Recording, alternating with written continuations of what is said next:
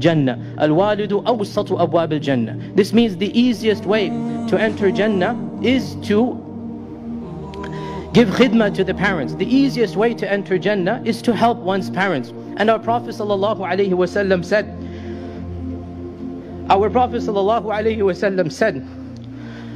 رضا الرب رضا الوالد وسخط الرب سخط الوالد. That the pleasure of Allah is found in the pleasure of the parents, and the displeasure of Allah is found in the displeasure of the parents. So whoever wants Allah subhanahu wa ta'ala to be pleased with him should please his parents.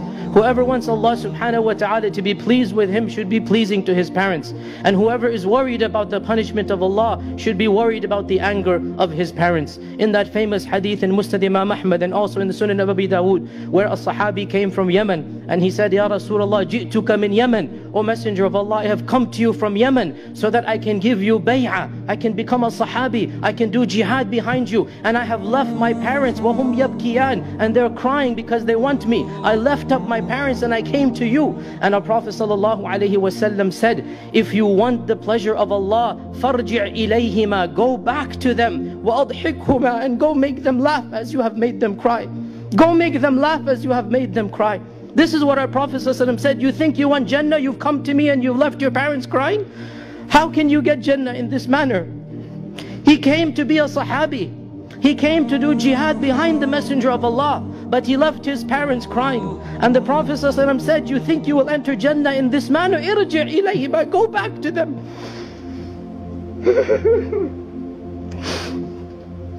Go back to them and make them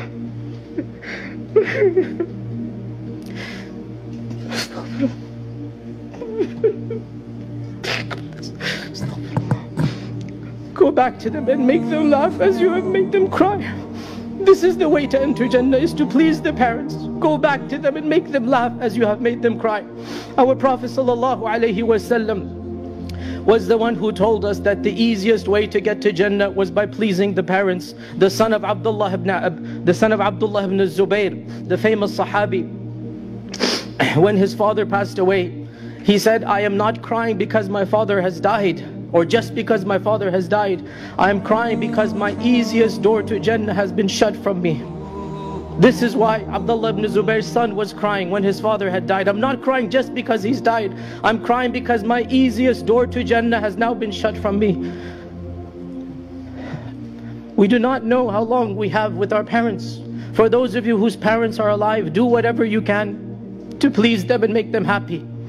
For those whose parents have moved on, there is much that can still be done. A man came to the Prophet and said, O Messenger of Allah, my mother has died. What can I do to help my mother now that she is dead? Is there anything I can do? The Prophet ﷺ said, Ajal, yes, there's much that you can do. Make dua for her, seek istighfar for her, give sadaqah on her behalf, make udhiyah, go for hajj and umrah, visit her relatives and friends that you would not otherwise visit. So these are things that can be done once your parents have moved on from this world. Sadaqah, zakah, hajj, umrah, being in touch with their family and friends, which is something that most of us don't think about. There are friends and relatives you don't think about, but they would contact them. They would go to their houses. If they've moved on, it's your job now to be in touch with those families, to go and establish relations with them just for the sake of your parents. And one final point of advice, my young brothers and sisters, those of you who are still, mashallah, tabarakallah, young and healthy, teenagers and in college, realize that as you grow older, your greatest regret will always be the bad memories that you have left with your mother and father. You will never be able to take back a harsh word. You will never be able to take back a bad memory. Anytime you caused your mother or father distress, it will cause you much grief as long as you live. It is easy to get angry as a young man or woman, but the regrets and the memories that remain will be painful for you. So my dear brothers and sisters, remember what Allah has told you in the Quran. Don't say uff to them, don't speak harshly to them, and keep on being kind and generous. وَقُلْ لَهُمَا قَوْلًا كَرِيمًا. You want to earn the pleasure of Allah, you have in front of you two doors, your mother and your father. Please them and you will enter Jannah insha'Allah ta'ala. Wassalamu alaikum wa rahmatullahi wa barakatuh. درب صغاه أنتم فحيها لنا أبدا بالعز مزدانا يوما نراكم وإن المجد يغبطكم وأنتم الخير في الأمجاد ركبانا أسقيتم القلب مما جاد مهطلكم.